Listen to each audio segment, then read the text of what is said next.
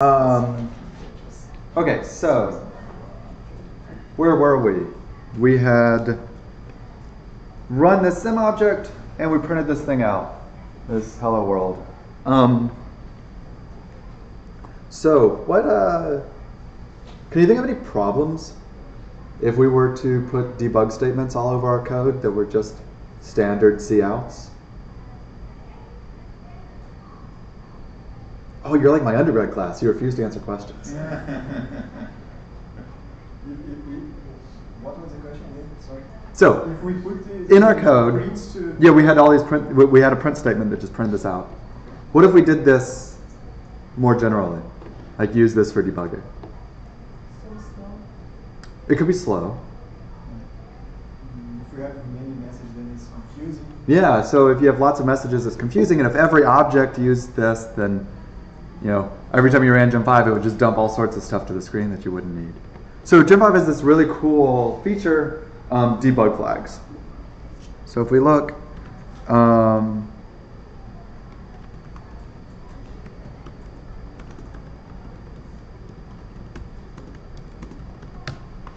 in debug help, we have all these different flags that we can use to turn on certain debug statements. So for instance, things like the cache flag, all of these don't have descriptions.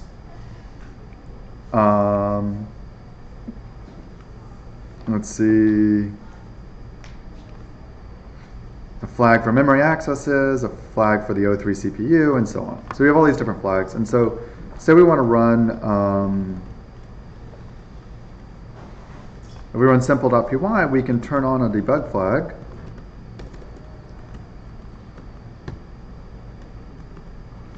Say we want to debug the DRAM system. So we pass debug flags equals DRAM in and run this, and we see all these things dumped out from the memory controller, printing everything that it's doing, which is really clogging up my SSH connection. So it went through everything, and it's like these debug statements can be pretty detailed things, like adding a read to the queue, request if scheduled immediately, not having to wait. And so this is a way to only enable some debug statements, whatever debug statement you need.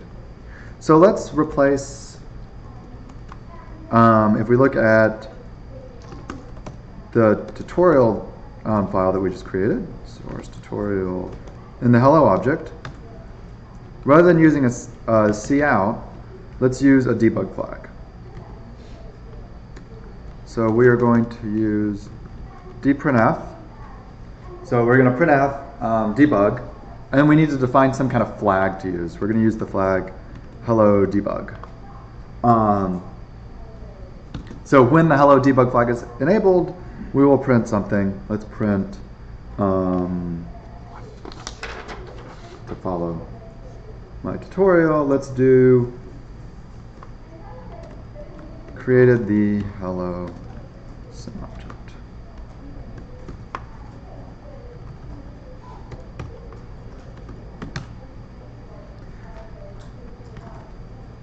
So that's great.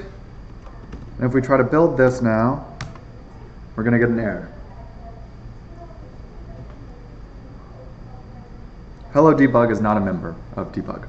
So we need to register this debug flag with the build system. So to do that, we're going to edit our script file again. And in here, we're going to add a debug flag.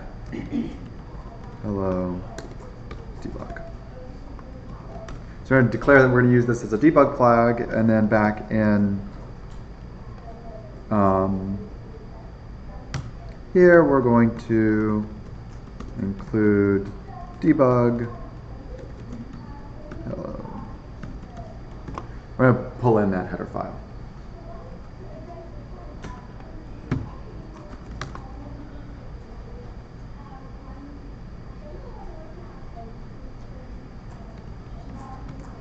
And now if we run hello run, You have to build it first, right? Yep, probably so.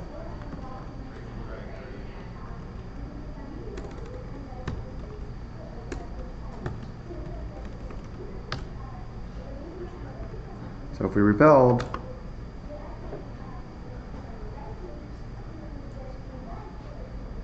And Dr. Lowe, this hello debug.sh is created by sconce. yeah, so sconce creates this file, hello.hh, and also a CC file that defines things. So you see,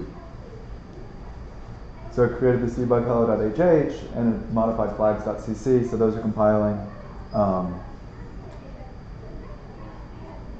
It compiled those, and we link. So then now if we run with the debug flags, this debug flag that we just defined, hello debug, we now see here, it actually tells us the name of the object that's printing this out is created the hello SimObject. So actually if we were to change this name, configs tutorial, hello.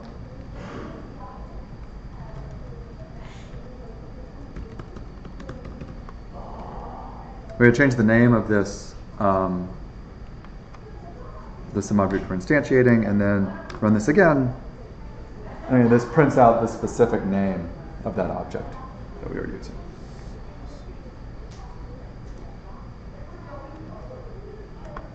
Make sense?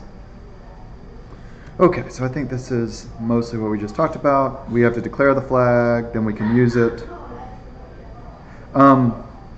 So dprintf is the macro that you'll use most when doing debugging, but there's a bunch of other debug macros as well to do other specific things. They're covered fully in the book online. Really, dprintf is the only one you need in like 90% of cases.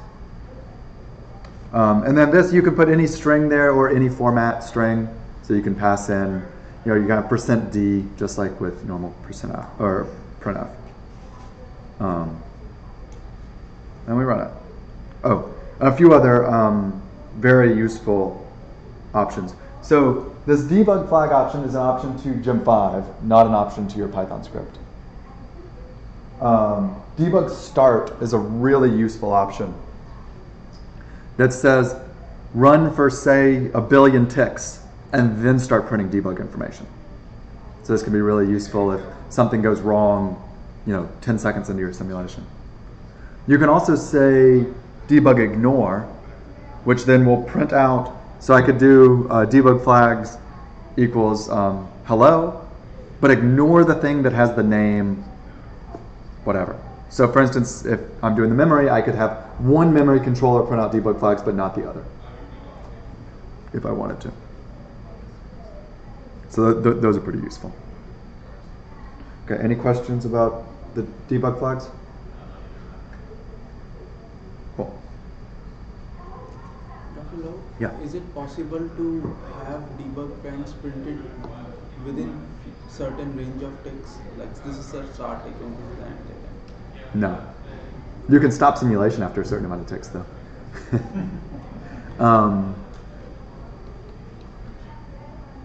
You could write that in your Python script, though, I bet. I bet you can enable and disable debug dprintf, or enable and disable the debug printing from Python. And if not, that'd be an easy feature to add. So you could do it programmatically. Yes. Oh, I guess there's one other useful one that isn't here. You can also redirect the debug to a file by saying debug file. I have often, for things that I don't know where it happens and it takes a long time to get there, I've often redirected to a file which is actually a named pipe, and then used grep to pipe into or grep to grep that named pipe to get only what I needed. Sometimes it gets complicated, especially if you're debugging Ruby and something happens in the ancient past and you have to go through 1 million ticks of all the detailed requests to figure out what happened. Okay, so next I want to talk about one more debug flag thing. So we looked at, there's another useful debug flag.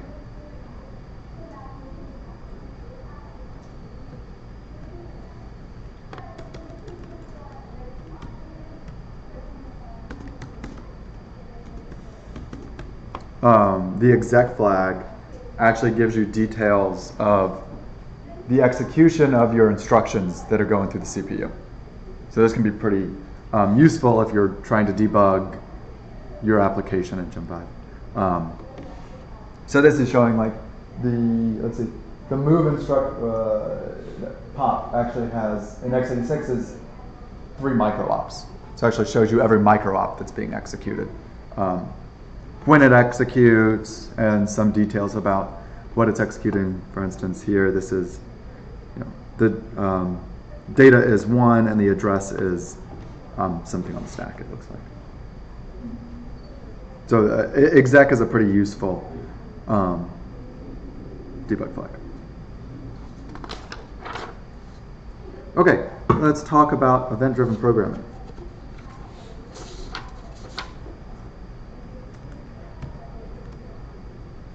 So let's add an event to our hello object. Source.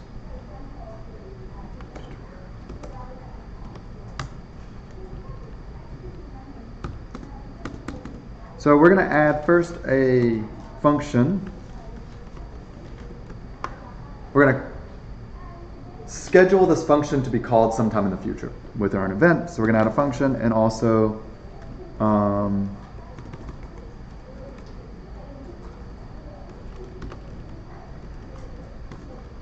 an event. So we're going to use this event function wrapper, which was added within the last year, which makes making events much easier than it was before. So we're going to create, we're going to have this event. Everyone got this? Cool. So then in our C file, we just need to construct this event.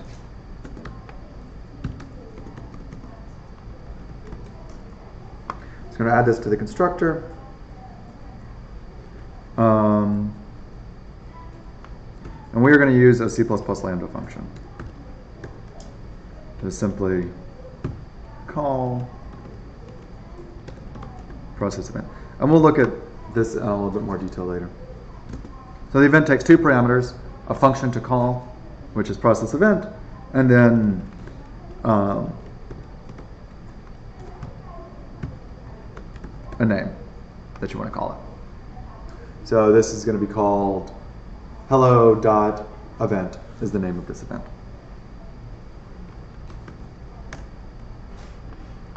So now we have this event constructed, but we need to schedule this event onto the event queue somehow. So to do this, we're going to add another function here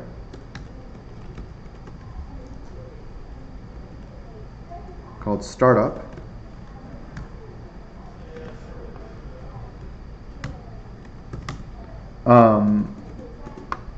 So startup is called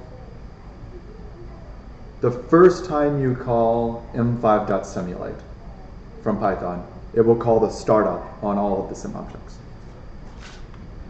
So in startup, we're going to schedule this event to happen at tick 100.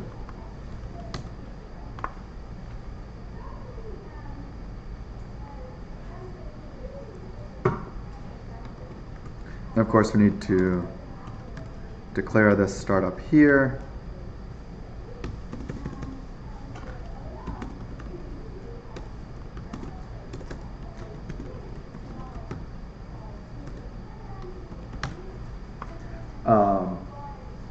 And then we're overriding the startup from SimObject.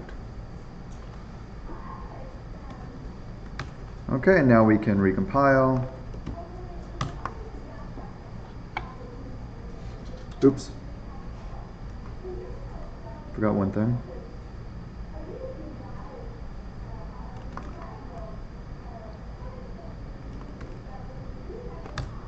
We also need to define the function for our event.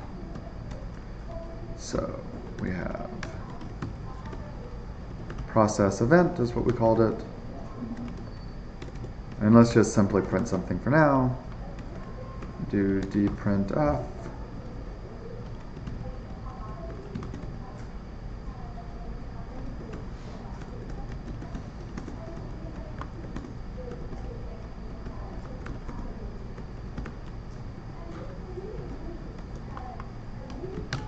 And we're simply just going to print out that we're processing the event.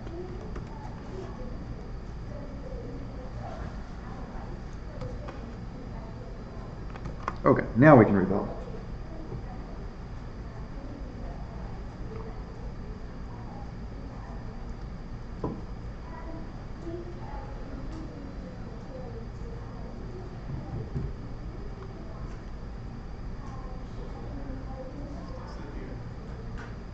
This computer really should be faster. Okay, and now let's run hello run. Oop, I forgot a new line. I'll fix that next time I go in there. So we have this printed out when we created the SimObject, and then at tick 100, it printed that debug statement. So we enqueued that event. Now if we look at, we can also do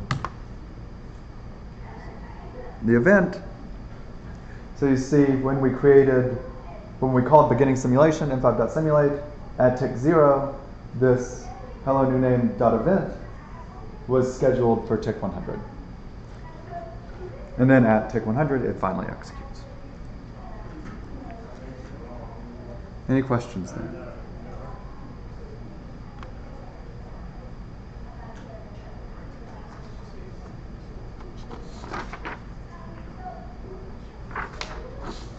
No? Cool. Okay, so let's add a parameter though. This is kind of boring to just fire a tick at 100. Let's say what the latency is that we want to fire this tick with. So let's look tutorial. Let's look at the SimObject config file, and we're going to add a parameter. We're going to add a parameter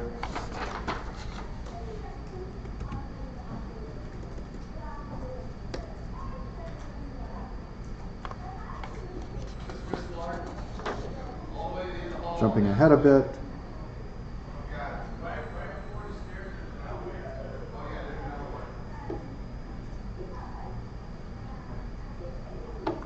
Is it happy now? So we're going to do, let's call this latency is going to be a param dot latency.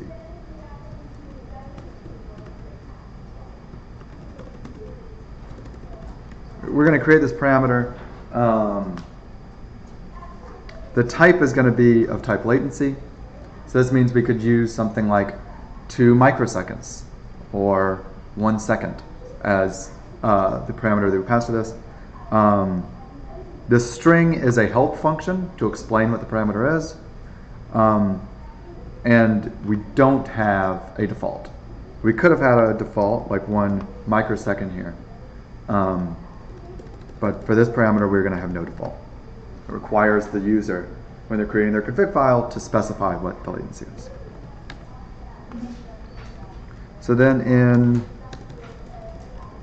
the header file, let's add a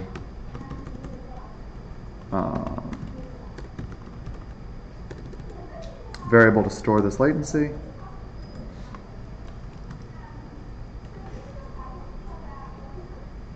And then in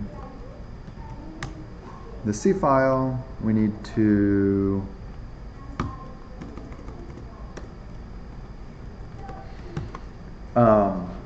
initialize it. So to initialize this, we can use params latency.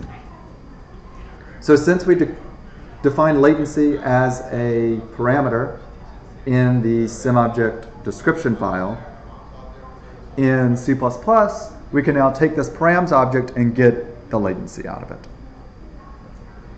And this latency type is automatically converted from whatever unit you put in to ticks in gem5. And ticks are in picoseconds. Ticks are whatever you set the tick rate to. The default tick rate is 1 picosecond.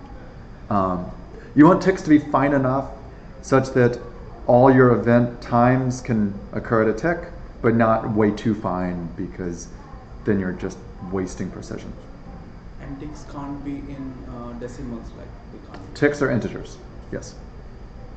They're stored as a 64-bit integer, so you can have a lot of them before you run out, even using picoseconds.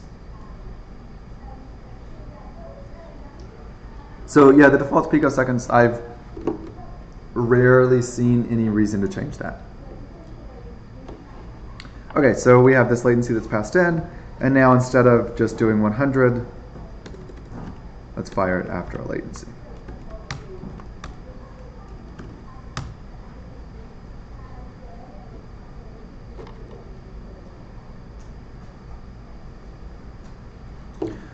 So I'm skipping over a couple other details that I go through in the book as far as parameters go. There's a lot of different options for parameters, and we'll see some other options as we go through the rest of the tutorial today. But I'd like to be able to get to the mem object and hopefully the cache before lunch. Okay, so if we try to run hello run now, we get an error. The fatal hello new name latency is without a default value. So that means we need to go into our config file and set, I'm going to change this back to just hello.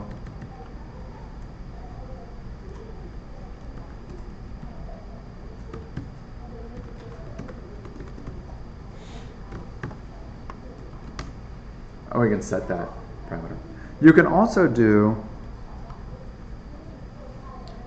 so you can construct it or instantiate your SimObject and then modify the options.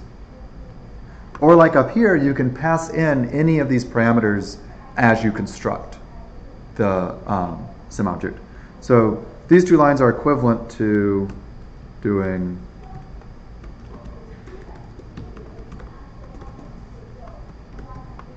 this.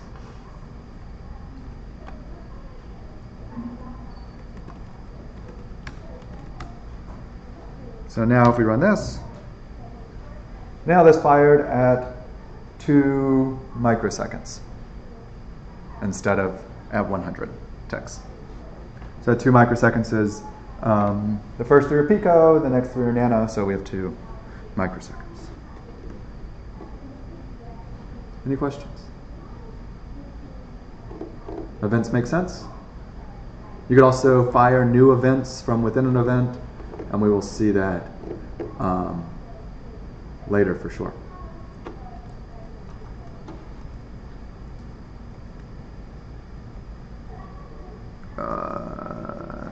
This is right. Okay, so let's see. Let's make sure I covered everything I wanted to cover here.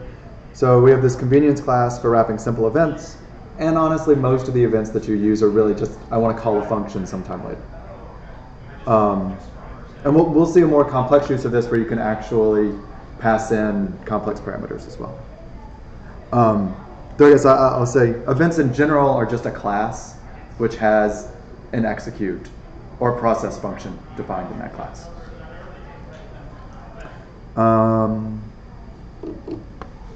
Okay. So this is a slightly more complicated process event than what we looked at. This actually went through and schedules a new event for some time later. So this is, schedule takes an event to schedule and then an absolute time to schedule it for. You'll get an error if you make the time before the current time. You can't schedule events in the past. So current gives you the current tick, and then you can add latency. And there's a bunch of other helper functions as well that we'll look at. Okay, and then we talked a little bit about parameters as well. So this was looking at two different parameters. Latency is a parameter, integer. You can have simple integers. There are lots of other parameters as well, things like memory size. So you can say megabyte, kilobyte. What else? You can have SimObjects as parameters. So you can do param.helloObject if you wanted the hello object to have a pointer to the hello object. And in the book, I go through having SimObjects as other parameters of SimObjects, with both a hello and a goodbye. And you can look at it's in mainline gem5 now. In part 2, you can look at more complicated examples of these SimObject parameters and firing events. So, any questions there? Yeah. So do we use this event function usually for the function that we might want to happen in a bit of frequency, you know? Yeah, so if you wanted something to happen, say once every, so you want to do like at 1 gigahertz, once every nanosecond, then you would schedule an event for 1 nanosecond in the future, fire that event, and then within that event, reschedule itself. Well, not reschedule, schedule again for 1 nanosecond in the future. So then that event will fire at every single 1 nanosecond. So do you usually use it for debug or? For debugging? Mm-hmm. No, I mean, this is used for, say you have, so we'll look at this when we get to the CPU. You want to schedule an event to fetch at the next cycle. So you want to kick off a fetch. After you fetch the instruction, 1 cycle later, you want to fetch another instruction. Because your fetch unit can fetch at the rate of 1 per cycle. And so you'll schedule an event to start a new fetch 1 cycle in the future. Or, as we'll see in the cache in a minute, you receive a request from the CPU, but your cache actually, you're modeling a cache that takes 2 nanoseconds or 1 cycle, let's say. You're modeling a 1 cycle cache. You get a request, and rather than just immediately responding to that, you'll say, I'm going to stall this, or I'm going to schedule an event for 1 cycle in the future, at which time I process the request. So you use this scheduling and events to simulate system interaction and the physical time it takes things to happen. So if we, for instance, implement a structure like cache, then, for example, the replacement policy. So shall we take care of all these cycles ourselves with events, or is this something that gem5 will automatically magically know? So gem5 doesn't magically do anything. It's very much you have to do everything yourself. So for something like a replacement policy, I mean, it's kind of up to you. Do you update, let's say, updating all your LRU information? Does that happen during a hit? Is your hit latency dependent on updating LRU information? Or do you do that after you return the value to the CPU? Then you go off and on the side update your LRU information. And if it's the latter, then maybe you need another event to update the LRU information. But if it's happening in the same cycle as you're getting your hit value, then you don't need another event. You can just do it by calling a function. Does that make sense?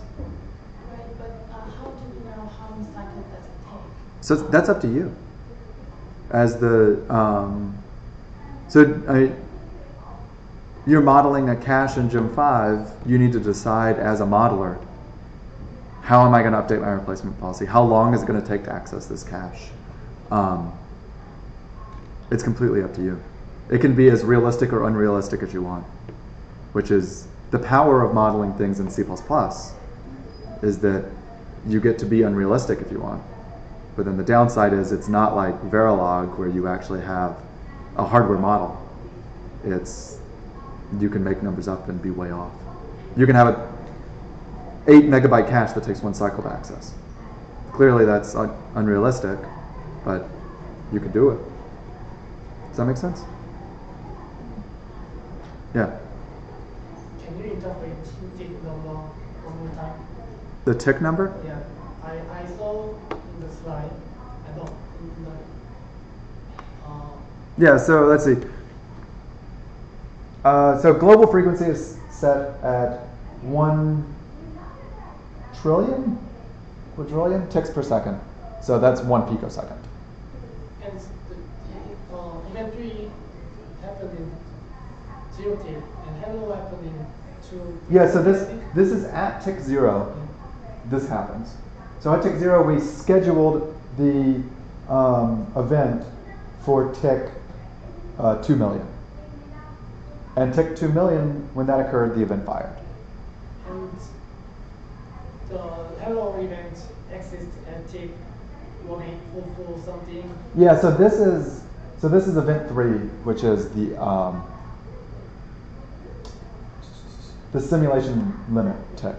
So it's kind of like, it's an event that's scheduled at the very end to always fire. And so it's scheduled at -1. UN64 -1 is what that's scheduled at. So it's essentially just an event that sits at the very end of the event queue, always.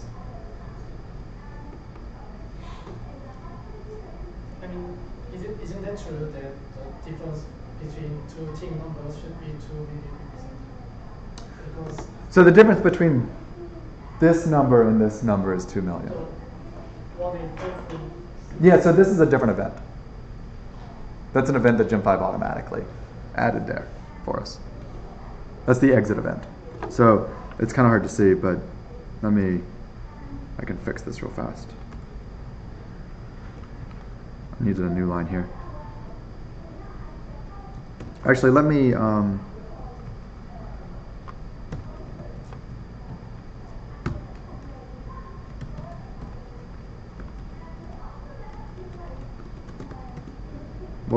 we'll schedule this event again.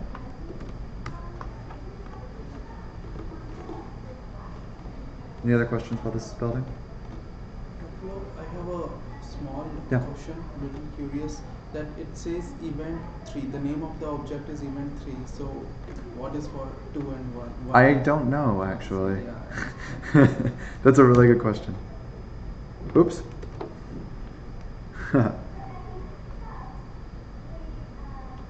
It just kept, so that just kept rescheduling itself always. Let's do this for,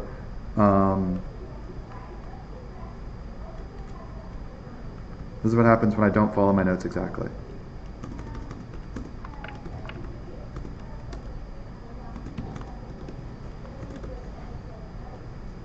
Actually, let's do 5.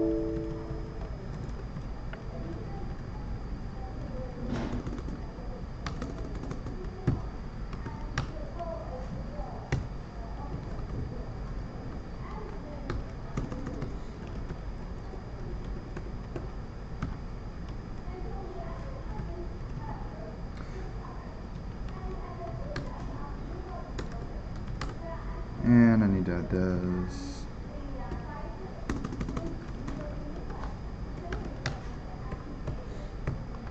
Okay, let's see what kind of mistakes I made there.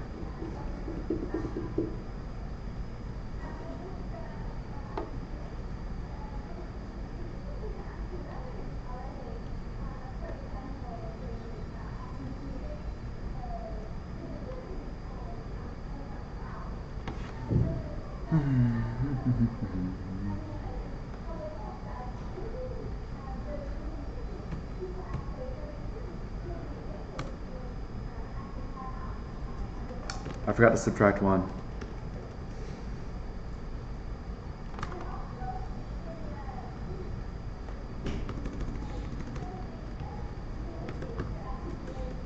It's an important thing to do. Okay, so let's see. What else are we talking about here?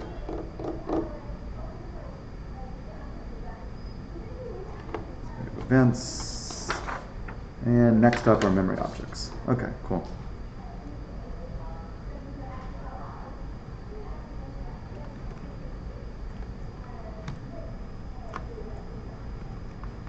It's defaulted 0. Should have added it. Yeah.